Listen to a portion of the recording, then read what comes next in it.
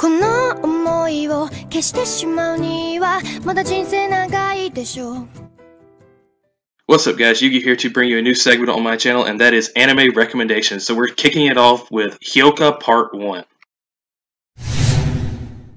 Okay guys, so the first part of my Hyouka recommendation video is the synopsis. The story follows Oraki Hotaru, Eru Chitanda, Satoshi Fukube, and Miyuka Ibara in the Classic Literature Club as they solve mysteries.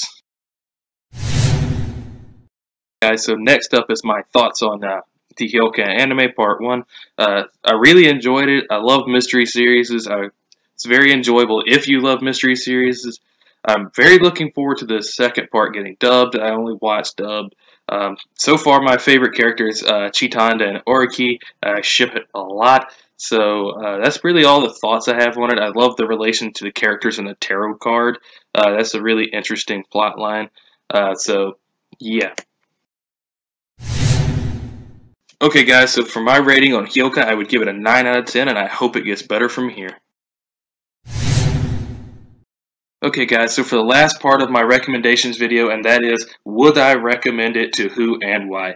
And the answer simply is, yes, most definitely, I would recommend it to anyone who, like me, loves mystery type series, whodunit stuff, and kind of Sherlock Holmes-esque feel. It's very good. Very well animated, and even the English cast for the voice acting is very good and very spot on, and I feel like they fit the characters.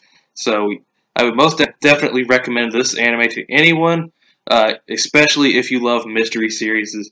So thanks for watching. Please like, comment, and subscribe. Yugimoto signing out. Peace.